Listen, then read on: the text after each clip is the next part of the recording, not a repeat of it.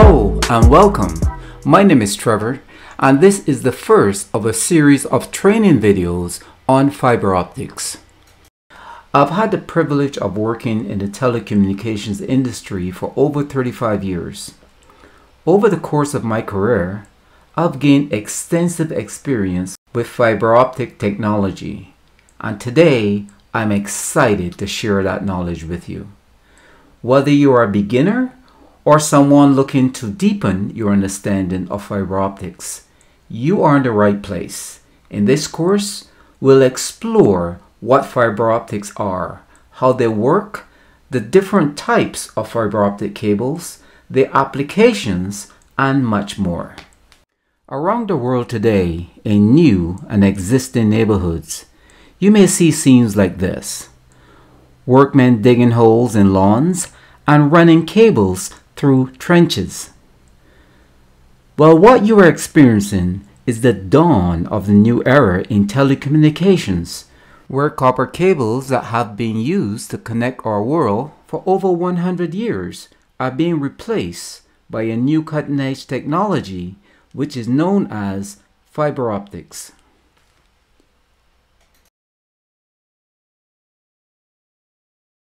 Let's start with the basics.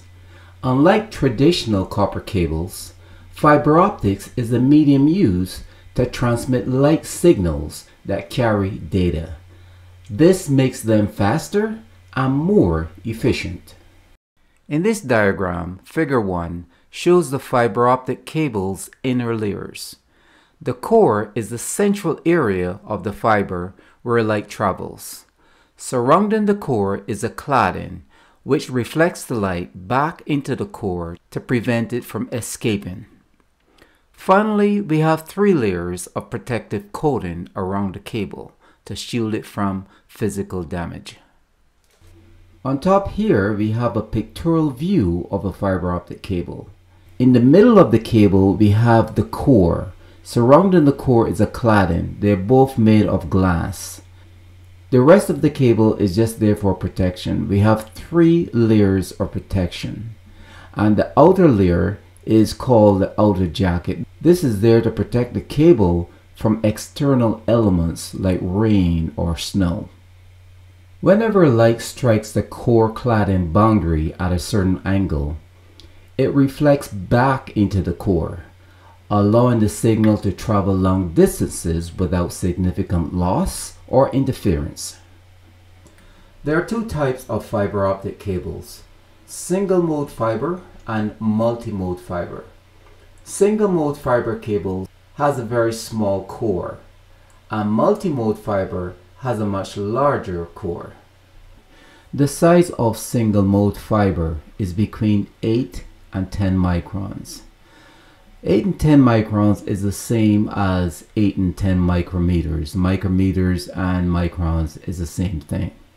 Now, to give you an idea of how small this core really is, there are 10,000 micrometers in 1 centimeter, and between 0 and 1 is 1 centimeter, and there are 10,000 micrometers right in here.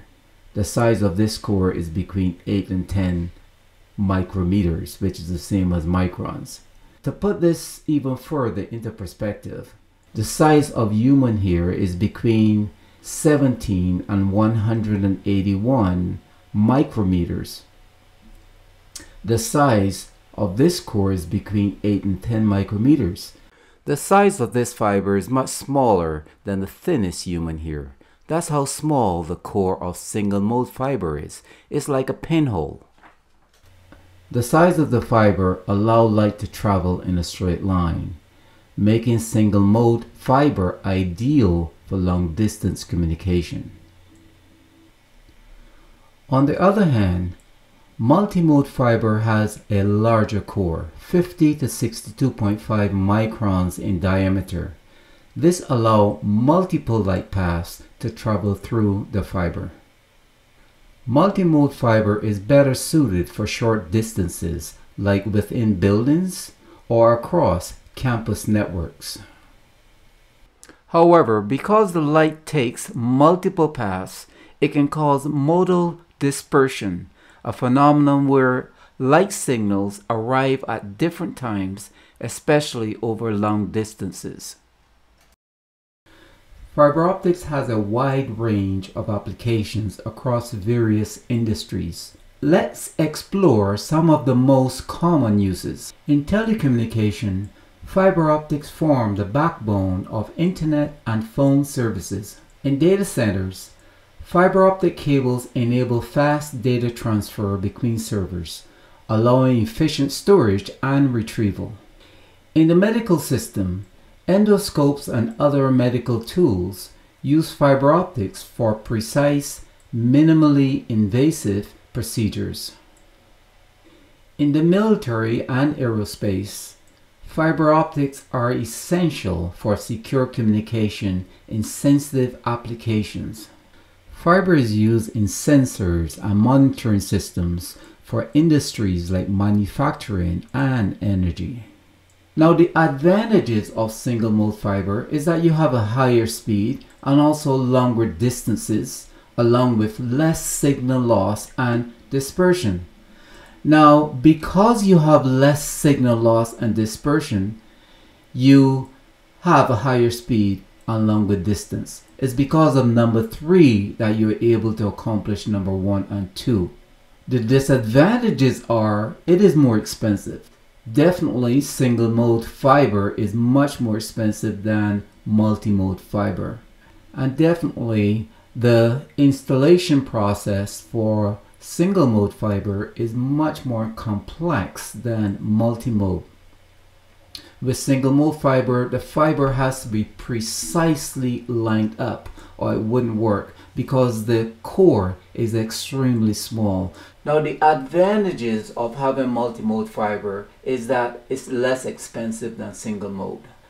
It's also easier to install. You don't require the skill to install multimode fiber like you do with single mode fiber. And it's also great for short distances. The disadvantages are the speed is lower. It is not as high as single mode fiber. And you get a shorter transmission distance. And the last one here is modal dispersion.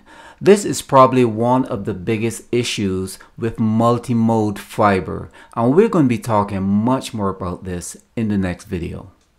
As the demand for faster, more reliable data continues to grow, so does the need for professionals who specialize in fiber optic technology. Let's take a look at some of the careers available in this field. Fiber optic technician. Install and maintain fiber optic cables and equipment. Network engineer. Design and optimize fiber optic networks. Telecommunications technician. Work with fiber optic networks for internet, phone, and TV services. Field engineer. Troubleshoot and maintain fiber optic systems in the field. Fiber optic manufacturer. Help produce fiber optic cables and related products. Thank you for joining me in this introduction to fiber optics. I hope you have gained a solid understanding of this fascinating technology. Be sure to continue with this course as we dive deeper into the more technical aspects of fiber optics. If you are new to this channel, please don't forget to subscribe so that you'll be alerted as soon as our new videos are released. This is Trevor from Telecom Training. Thank you for watching, and I look forward to seeing you in the next video.